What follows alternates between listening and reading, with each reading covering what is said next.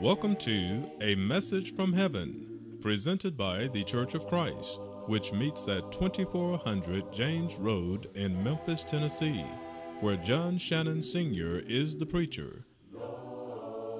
Here you can expect a cordial greeting from those who love God and worship Him in spirit and in truth. It is our privilege to invite you to study with us from the Bible, God's holy and divine will made known unto man. And now presenting ministering evangelist John Shannon Sr. Hello, I'm John Shannon. I preach for the Church of Christ and meets at 2400 James Road in Memphis, Tennessee. Thank you for watching us again, this weekly television program, A Message from Heaven. Thank you so very much. We hope that you will take a little time out to get a Bible, a pad, and a pen and a piece of paper there, and take notes as we give a lesson from God's Word. Thank you so very much. Today, our text will be taken from the book of Mark, Mark chapter 16, verse number 15 and 16. That's Mark chapter 16, verse number 15 and 16. I'm going to give you a little time to turn there, and we'll read this text together, and we'll bring a lesson from these particular verses. In Mark's record of the gospel, Mark chapter 16 and verse number 15, the record says, "And he said unto them," this is Jesus speaking to his apostles. He said, "Go ye into all the world and preach the gospel to every creature." Verse 16 says, "He that believeth and is baptized shall be saved, but he that believeth not shall be damned." Now, my subject today is believe, be baptized, and be blessed. Let's do that again. Believe, be baptized, and be blessed.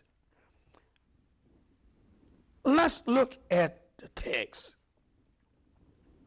Point number 1 in verse 15, we have the broadcasting. Point number 2, verse 16b, we have the believing.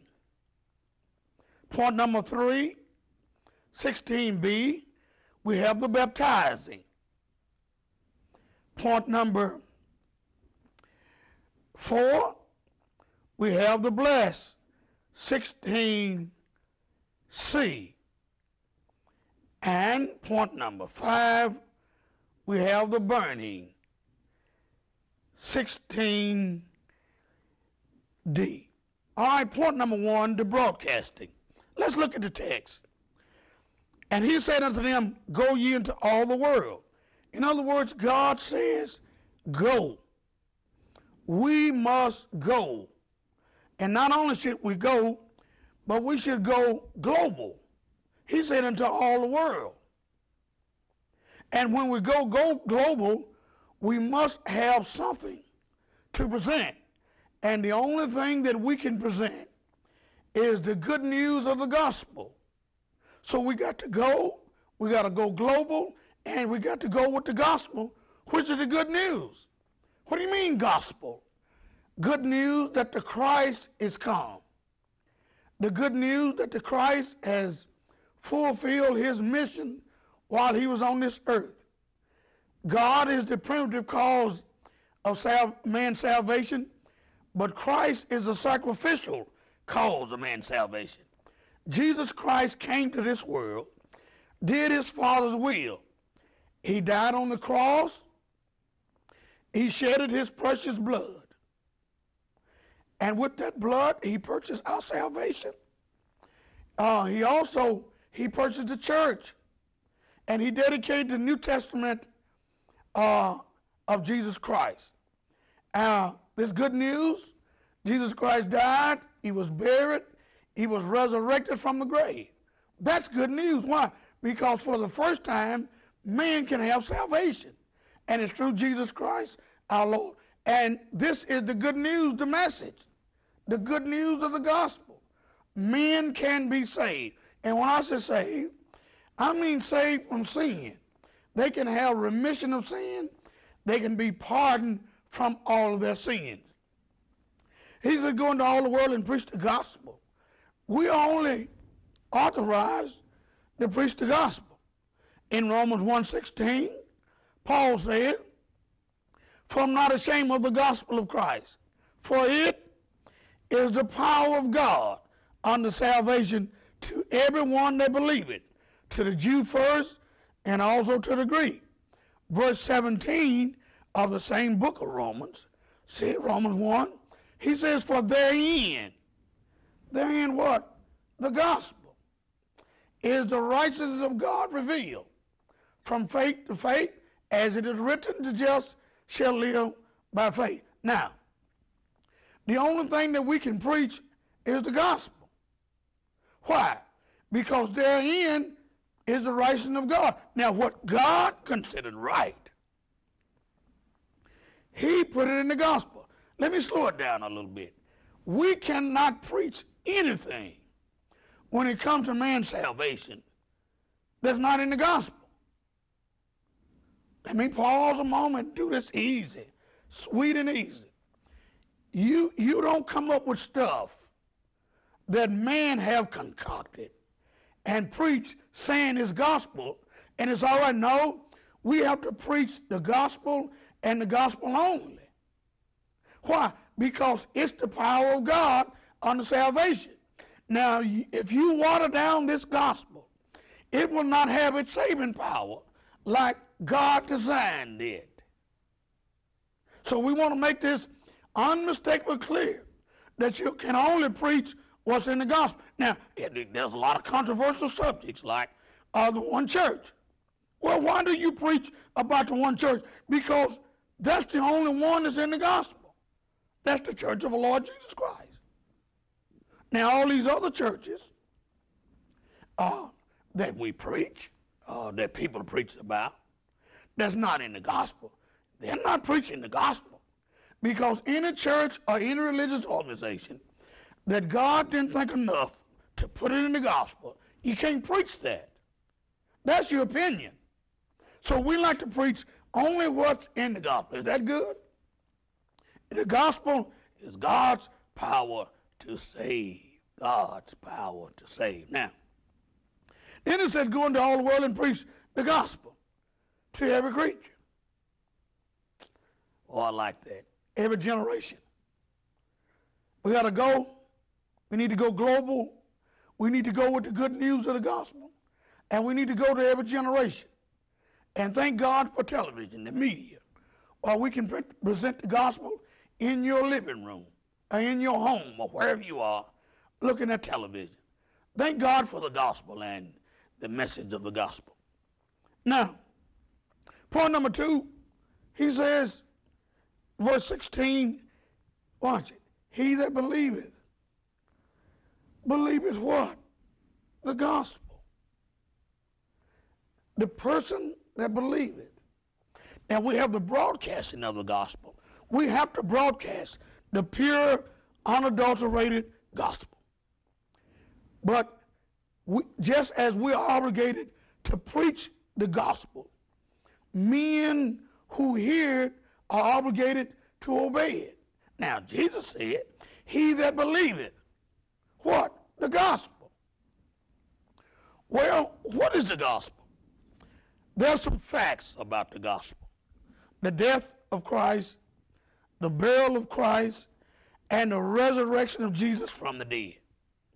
We know that when Jesus Christ died on the cross and shedded his blood, he bought our salvation. He paid for the church. You keep bringing up church. You see, Christ and his church, or Christ and his bride, are joined together. You can't have one without the other. Sometimes individuals say, well, I just want Jesus, I don't want his church. Well, you can't have it like that. It's a package deal. They're joined together, Christ and his church. Now, believe the gospel, the death of Christ. He died on the cross, shedded his blood, he bought the church, according to Acts 20 and verse 28. Now, you got to believe that. How many did he buy? He didn't buy but one. Well, which one is it? It's the one that's recorded in the gospel. Isn't that good? Now, you got to believe that he died, he was buried, and on the third day, he was resurrected from the grave. You got to believe that Christ was raised for our justification. The Roman letter tells us, Romans 4:25 or 27, somewhere there in the book of Romans 4. Now, so you got to, you hear it and you believe it. The good news about Christ. You got to know that Christ is our only hope. There is no hope without being in Christ Jesus. All right? You got to believe the facts of the gospel, the death, the burial, and the resurrection. Facts of the gospel. Now, 1 Corinthians 15, 1 through 4, Paul said, look at this if you would. 1 Corinthians 15, 1 through 4. Notice what Paul said. Paul said, moreover, brethren, I declare unto you the gospel which I preached unto you, which also you received, and wherein you stand, by which also ye are saved. So the gospel got saving power. It has saving power. Now remember this, you can't mix the spiritual stuff of the gospel with secular stuff. You need to let worldly stuff stay where it is and use spiritual stuff, the word of the gospel. Can't add or take away from the gospel. Just let it stay like it is. Preach it just like it's written. Wherein you say, if you keep in memory what I preached unto you, unless ye have believed in vain. For I have declared unto you first of all that which also I received, how that Christ, look at, Christ died for our sins. See, Christ is a sacrificial offering for man's sin. See, he died for our sins. And according to the scripture, Old Testament scriptures, verify this. And he was buried. He was literally buried in Joseph's new tomb. And it says, and that he rose again the third day according to the scripture. Now look at that. So Christ died, he was buried, he was resurrected from the grave. Now that's facts. That's facts that you got to believe. And there are also things that you have to obey. We'll get to that shortly. Now,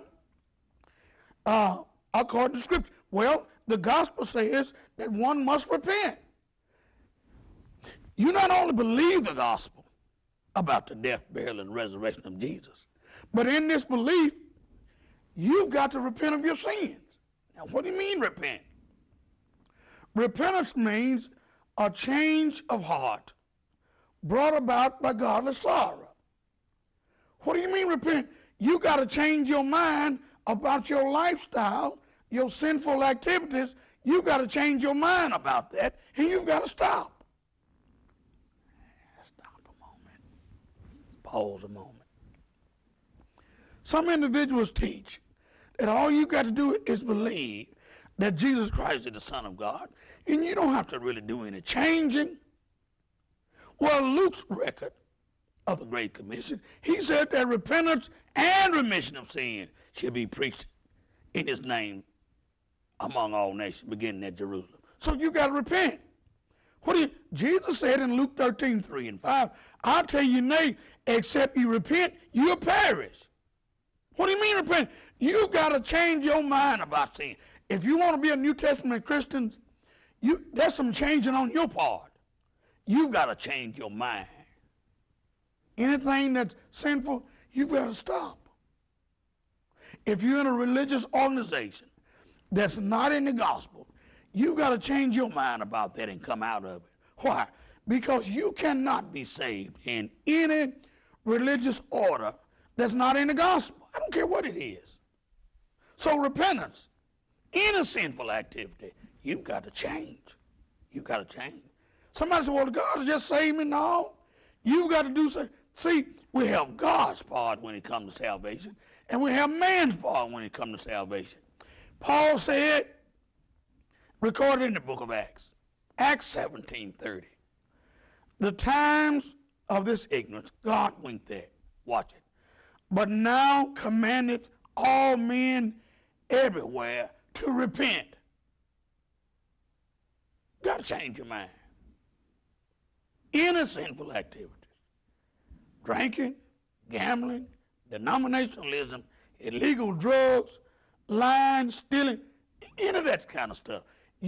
Fornication, adultery, you got to change your mind about that. Stop. Get out of that situation. Why? Because God can't save you if you don't repent. Why? Because it's not against, he will not break his will because you don't want to repent. He's not going to save you if you don't repent. And I like what Peter said. Peter said in 1 Peter 3:9, the Lord is not slack concerning his promises, but is long-suffering, not willing that any should perish, but that all come to repentance. God wants you to repent. Now, if you don't repent, you won't be saved. So repentance is, do you believe that? This is part of the gospel. He that believeth, what? The death, burial, and resurrection of Christ. You got to repent. You got to believe that. Do you believe you have to repent? Why, certainly. After repentance, you got to confess Christ as the Son of God. Jesus said in Matthew 10:32, if you don't confess me, paraphrase it, before men, I will not confess you before my Father which is in heaven. And in the Roman letter, in Romans 10, 9 and 10, let's look at that. And a lot of time we quote that. But look at this. Romans 10, 9 and 10, the Bible said, Paul said, but if thou shalt confess with thy mouth the Lord Jesus, and shalt believe in thy heart that God hath raised him from the dead, thou shalt be saved. He says, for with the heart man believeth unto righteousness, and with the mouth confession is made unto salvation, not into salvation, but unto salvation. So confession is important. You got to confess your faith in Jesus Christ. That's pretty good, isn't it? You got to confess. So look what you have to do when you're talking about believing. He that believeth. You believe about the death, the burial, and the resurrection of Jesus from the dead, how that he paid for and bought the one church, and people that saved must be in that one church. That's written in the gospel. You got to repent of your sins. We just mentioned that. Then you got to confess Christ as the Son of God. That's good, isn't it? That's good. Boy, I like that. So you got to do that. Got to do that. That's believing. Now, God is not going to believe for you. You got to do your own believing. Isn't that real nice? Well, point number 3, the baptizing. Point number 1, broadcasting. Go into all the world and preach the gospel to every creature. Point number 2, he that believe. That's the believing. He that believeth, watch it. We just went over the things you must believe. And is baptized shall be baptized. He that believeth and is baptized. Got to be baptized. Well, a lot of individuals have a problem with baptism. Baptism, they have a problem with it. Well, you don't really have to be baptized to be saved. Well, you know, a lot of individuals are saying, well, you're really saved before water baptism. Water baptism doesn't have anything to do with your salvation. Jesus Christ saves us, and baptism doesn't have anything to do with it at all. So Jesus said, go into all the world and preach the gospel to every creature. He that believeth and is baptized shall be saved. You mean to tell me you're going to advocate that a person is saved before he's baptized? That's not what Jesus said. See, you're preaching something that's not in the gospel. Now, there are about 17 different things that the Bible advocates saves us. You have things on God's part, but we're dealing now with things on man's part. Now, Preacher, don't you know that the blood of Jesus is what washes our sins away? Precisely. It is the blood of Jesus that washed our sins away. The book of Romans tells us, and also Revelation 1:5-6, that he washed us from our sins in his own blood. But here's the thing. Where is the blood of Jesus? The blood of Jesus is in his body. Or what's his body? His body is the church. Since his blood is in him, Ephesians 1:7 and Colossians 1:13 and 14. Watch this. It says, in whom we have redemption through his blood, the forgiveness of sin. The blood of Jesus, according to Colossians 1:14, is in him. Well, how in the world do we get into Jesus? Do you believe in Jesus to where you get into him? No. In Galatians 3, listen to me carefully, 26 and 27, the Bible says, for ye are all the children of God by faith in Christ Jesus. 27 says, of Galatians 3, said, for as many of you that has been baptized, look at it, into Christ. How does one get into Christ? They are baptized into Christ. Well, I begin to see it. Certainly you see it. Because when individuals tell you, you don't have to be baptized, that's telling you that there's another way to get into Christ. No, there's only one way to get into Christ. You hear and believe the gospel. You repent of your sins. You confess with your mouth your faith in Jesus. And you're baptized into Christ. Now, when you're baptized into Christ, all spiritual blessings are in Christ. The blood of Christ is a spiritual blessing. Therefore, the blood of Christ is in Christ. Remission of sin is a spiritual blessing. When you're baptized into Christ, you contact the blood, and it's the blood that washes the sins away. But you cannot get into Christ unless you're baptized. Now, what's your conclusion? I want you to think. I want you to be logical. You're baptized into Christ. Therefore, it's necessary to be baptized in order to be saved. And anybody that teaches you that you don't have to be baptized in order to contact the blood of Jesus, they are wrong. Because baptism puts one into Christ. And when you get into Christ, you receive all the spiritual blessings. And that's so vital. Now, are you saved before baptism or after? There's a lot of individuals say, well, you're saved the moment you believe. No, that's not true. Why? Jesus said, he that believeth, number one, and is baptized, number two, shall be saved, number three. Preach, Brother Shannon. I know I'm right about that. Look at it. Number one, he that believeth, number one, is baptized, number two, shall be saved, number three. Now, subject is believe, baptized, blessed. That's the seed. Now, some people want to do it like this. Believe, bless, and be baptized later. That's not what Jesus said. Jesus said, he that believeth, number one, is baptized, number two, shall be saved, number three. Boy, that is so good. Now, so baptism. Is that all right?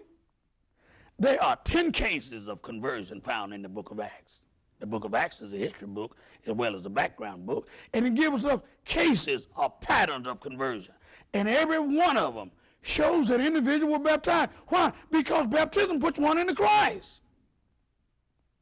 Puts one into Christ. And it's vital that you're baptized into Christ. Don't let anybody tell you that. See, you can hear the gospel and believe it. You can even repent of your sins and confess Christ. You're not saved until you get into Christ. And the only thing that puts you into Christ is baptism. Faith, repentance, confession, baptism into Christ. That's good, isn't it? Now, once you get into Christ, you got to behave. You got these blessings. All spiritual blessings are in Christ. Now, you got to behave. What do you mean behave? You got to act right. You got to behave according to the gospel. You got to live and walk according to the truth of the gospel. Galatians chapter 2 and verse number 14. Now, so that's the baptizing. Then it says, shall be saved. What do you mean shall be saved? Then that's when you receive the blessing. When you are baptized into Christ, you become a child of God. Galatians 3, 26 and 27. You watch it. You have remission of sins. Ephesians 1 and verse number 7. Colossians 1, 13 and 14. You'll have salvation. 2 Timothy 2 and verse number 10. Paul said, I endure all things for the elect's sake, that they also may obtain the salvation that's in Christ. See the blessing? Any spiritual blessing that you can think of is in Christ. And baptism is the only thing that puts you into Christ. After hearing, believing, repenting, confessing, you're baptized into Christ. That's so sweet. All right? You're saved. You're born. Wait a minute. You're saved. You're born again. Have all the spiritual blessings. Then let's look at the latter part of verse 16. But he that believeth not shall be damned. Well, the first thing somebody's going to say, well, he didn't say nothing about baptism. Wait a minute. He didn't say anything about repentance either. He didn't say anything about confession. Here's the point.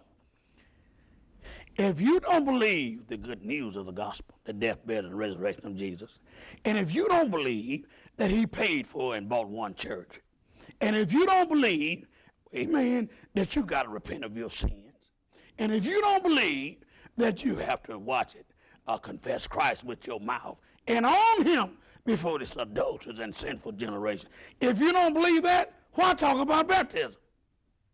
Because if you don't believe, none of that, you're not going to be baptized. But watch, the last point is the burning.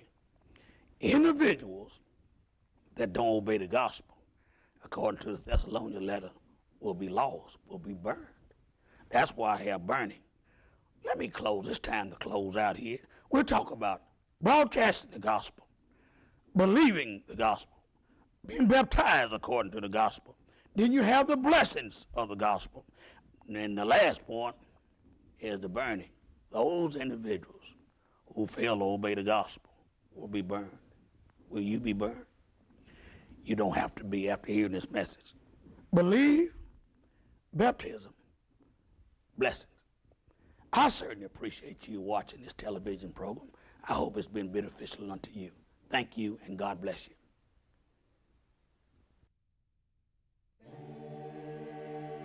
A message from heaven has been presented by the Church of Christ, which meets at 2400 James Road in Memphis, Tennessee. We're located west of the intersection at James Road and Hollywood. Visit us each Lord's Day where you will receive a cordial greeting.